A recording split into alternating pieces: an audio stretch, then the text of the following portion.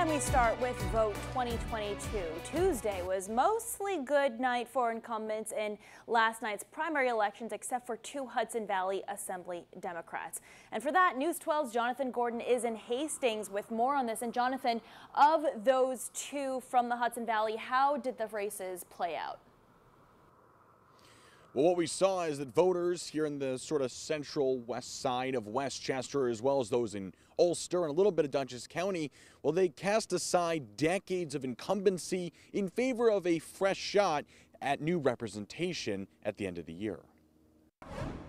Westchester legislator Mary Jane Shimsky and activist Sarah Hannah Shrestha both knocked off longtime Democratic Assemblymen Tuesday night, beating Thomas Abenanti and Kevin Cahill respectively. Taking on an incumbent is very, very difficult. Both winners were backed by the Progressive Working Families Party. Shrestha also had the support of the Democratic Socialists of America. Every generation needs its government that reflects the time, that reflects that era. Both support similar issues, healthcare, housing, and the environment, though in somewhat diverse ways. But both hope to usher in a new era for their districts if they win in November. There was a desire among many people to open up a new chapter. Abenanti held his seat for 12 years, Cahill for 26, and both had endorsements from the Democratic establishment, but it did not matter. This is not a race that spent a lot of money.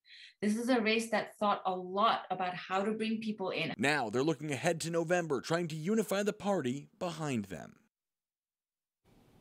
And Jonathan, what are the odds that Shimsky and Shrestha win in November? So both the districts, they lean Democratic. Shimsky tells me that she is very confident that at this point it went so blue in the last presidential election that she believes that they will be fine. The real question here with Shrestha is, will she be able to buck a trend that has essentially seen a few very progressive candidates outside of some high-profile races in New York City being able to win a general election? Of course, we'll get that answer come November. Back to you.